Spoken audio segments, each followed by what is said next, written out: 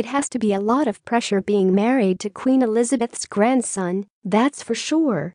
Meghan Markle wed Prince Harry on May 19, and Elizabeth was in attendance, so now, many royal fans are curious about the princess-to-be's relationship with his grandma.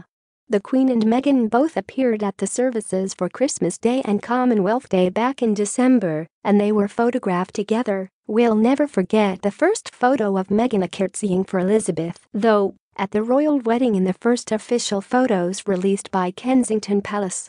And in mid-March, the Queen gave the couple her royal permission to marry, followed by an official letter in mid-May. Photo credit, Getty Images, but believe it or not, in a previous interview with Entertainment Tonight, Katie Nicholl, author of Harry, Life, Loss, and Love, shared that the two actually get along well, even though Meg often breaks royal protocol. When you look at Meghan on paper, she is not necessarily what you might expect of a conventional royal fiancé, and that she's American, she's a well-known face, Nicholl said. She's filmed some pretty racy sex scenes that we've all seen in Suits. Not everything from being a divorcee to being a bit older than Prince Harry to coming from a dual heritage family. You might wonder if the Queen being of a certain generation and, of course, being the Queen might have been at all concerned. She continued, but everything I heard from the sources I spoke to was that she really felt from the outset that Meghan was a positive person in Prince Harry's life.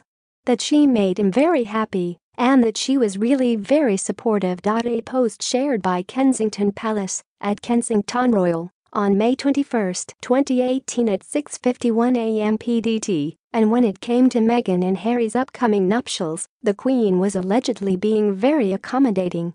Nicholl shared, I'm told from my sources at Windsor Castle that Queen Elizabeth is being very accommodating. She has said to the couple, this is your wedding, this is your day. Plan it as you want it. This is very generous because, don't forget, the Queen is opening up her home, she previously shared. The Queen and Harry have always been very close, so it's nice to see her supporting his relationship with Meghan. Don't forget she's hugely close to her grandson. They have a very special relationship. She is thrilled to be seeing Harry settle down and finally marry, Nicholl explained. She's going to want to be a very important part of that day, and indeed she will, she said of the nuptials, in which she was correct. Even the Queen's gorgeous like Meghan. The gorgeous took to you straight away, Harry teased in their engagement interview back in November. I've spent the last 33 years being barked at. This one walks in, absolutely nothing. And Meghan didn't deny it. That's true, she added. Just laying on my feet during tea, it was very sweet.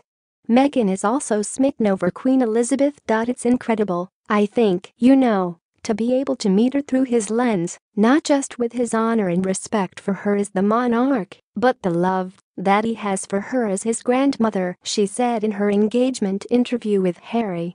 All of those layers have been so important for me, so that when I met her, I had such a deep understanding and, of course, incredible respect for being able to have that time with her. And we've had she's an incredible woman. So sweet.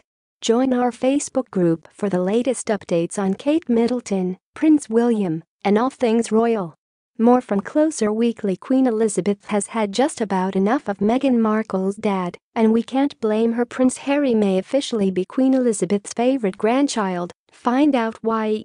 Queen Elizabeth is a proud great-grandmother to 6 cute kids. Meet the youngest generation of royals.